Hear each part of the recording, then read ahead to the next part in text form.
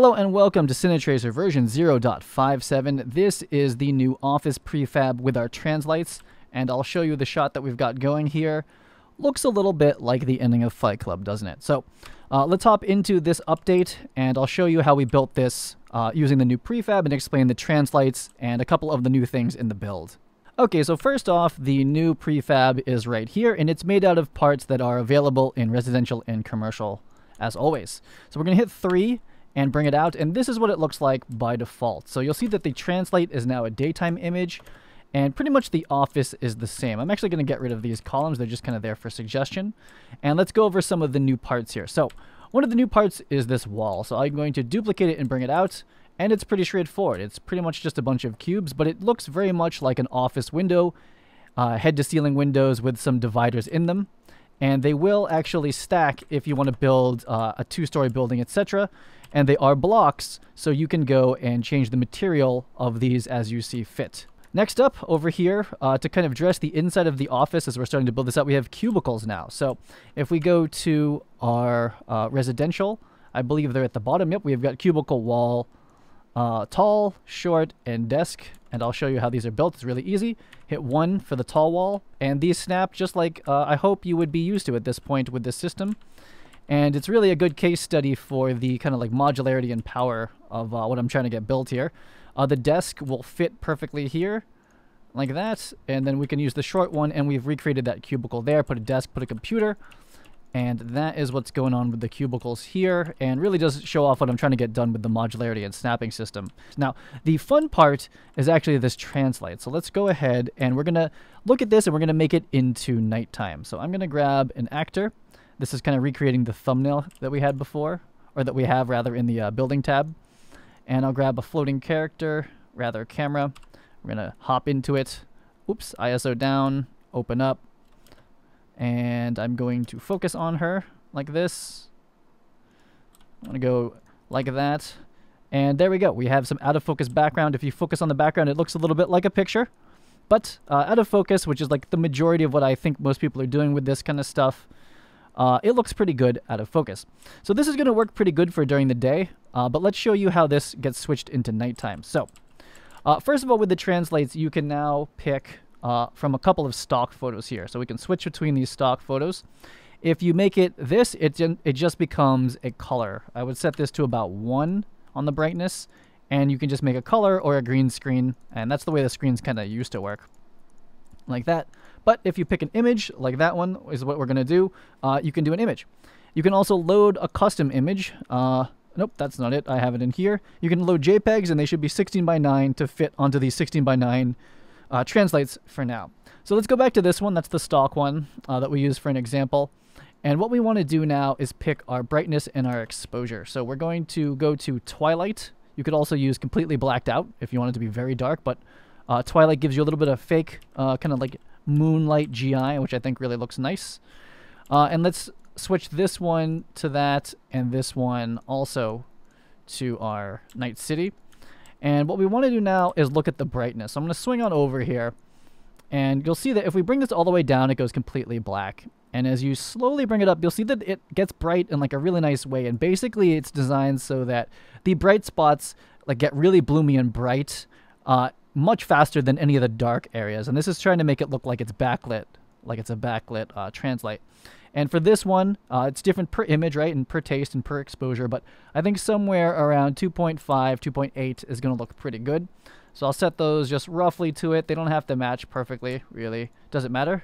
These are really meant to be kind of like out of focus in the background, like real Translites would be. You don't want to ever focus or really light them up too much. And so when we're in here, I might ISO up to maybe 200 here, something like this. And I think we have a somewhat natural looking background, very bokeh inducing, right? So another thing that we have going on is I'm going to hit this and hit M, right? So we can kind of see the frame. Now, this is not real perspective. This is not a real 3D city, so you kind of have to mess with this like you would in the real world with Translites to make it look realistic. And something that's very new and experimental and not documented, we're still working on it, is if you hit up and down with the arrow keys, you can actually raise things by 100 centimeters. So that's going to be really helpful here. We'll do something like that. So we see the horizon, so I'm going to click down, down, down. Same with this one, down, down, down. We're going to have more of those controls.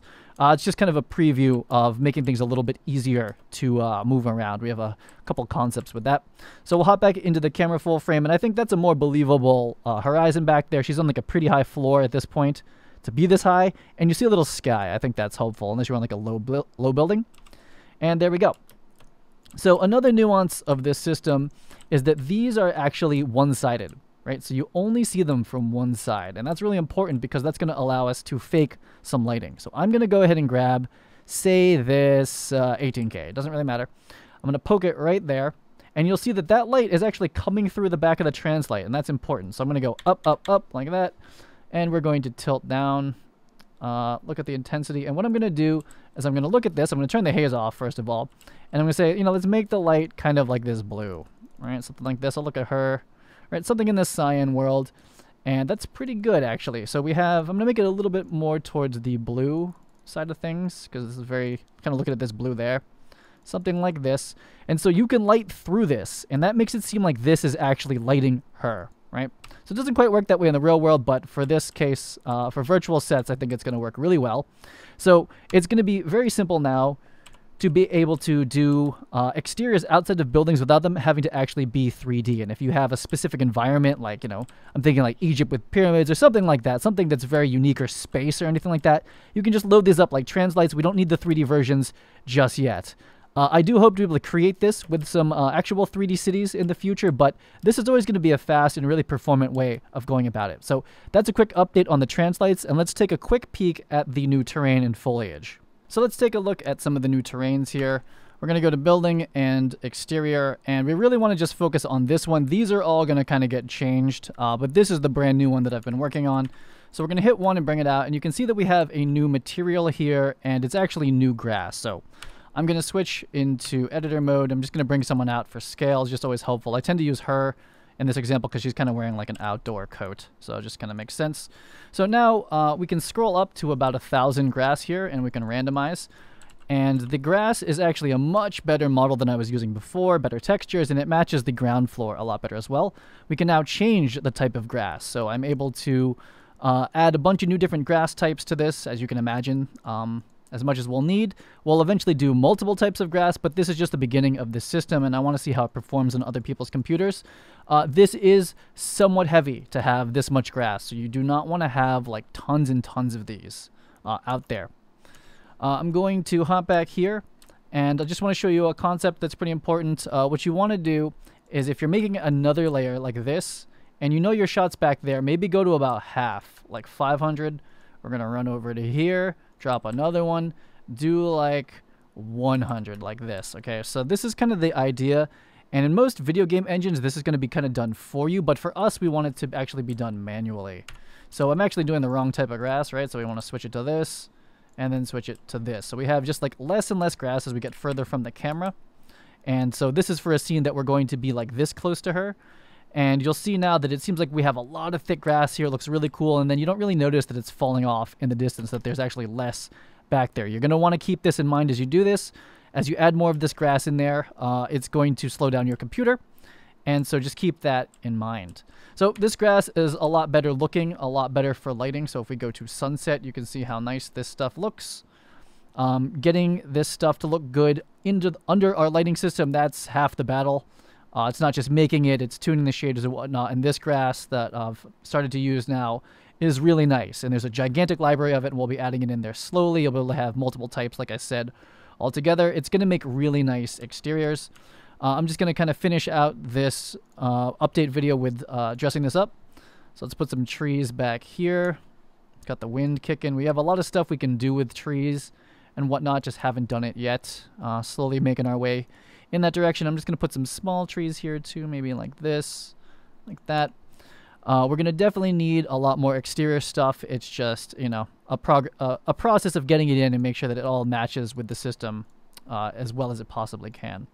So with the new grass system, just very, very good materials. I mean, I've been looking for this kind of stuff for quite a while. Nice ground material, nice grass. Everything's just looking really nice. And I think our exteriors are going to look really good. And I'll start to put together prefabs for us so you can have like little mini forests. But just keep in mind, the reason it's designed this way, instead of me giving you an entire map that has a whole forest in it, is that many people can't load that. And you want to now start to build these up to the point where your computer is still performing pretty well. That is the idea behind this modular system, and it allows us to keep the quality very high on things like this, because we're not going to have an indeterminate amount. We're just going to have one block at a time as we need, and that's how the system is progressing. So that's pretty much it for this update. Again, just recapping, the new office, if we hop into residential, we're going to have our new office wall, the cubicles, and if you want the Translite, it's here under Studio, and it's also in Props under Screens, because technically it's a screen. These have all been updated. Your old screens might be a little bit funky now. They should kind of work, but you might have to go back if you're using these and just kind of update them as it goes. So that's it for this update, and I'll see you on the next video.